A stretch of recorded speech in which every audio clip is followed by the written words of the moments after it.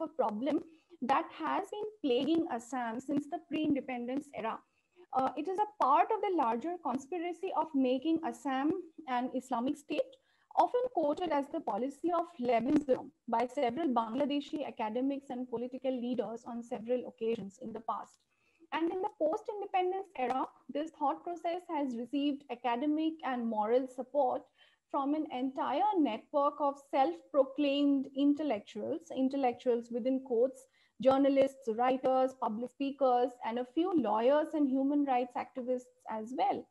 They just stubbornly refuse to acknowledge the bitter reality that Assam has been witnessing a slow and silent demographic invasion by hordes of land-hungry Muslims from erstwhile East Bengal, erstwhile East Pakistan, and present-day Bangladesh. And this has been taking place since the time Lord Curzon had clubbed Assam with Eastern Bengal to create a new province in 1905.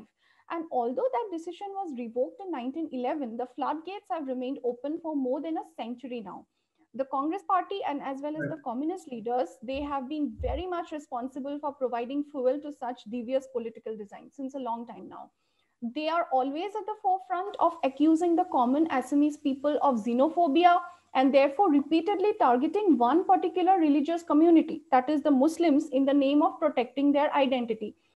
The issue of land, which is the primary target of the encroachers of dubious nationality.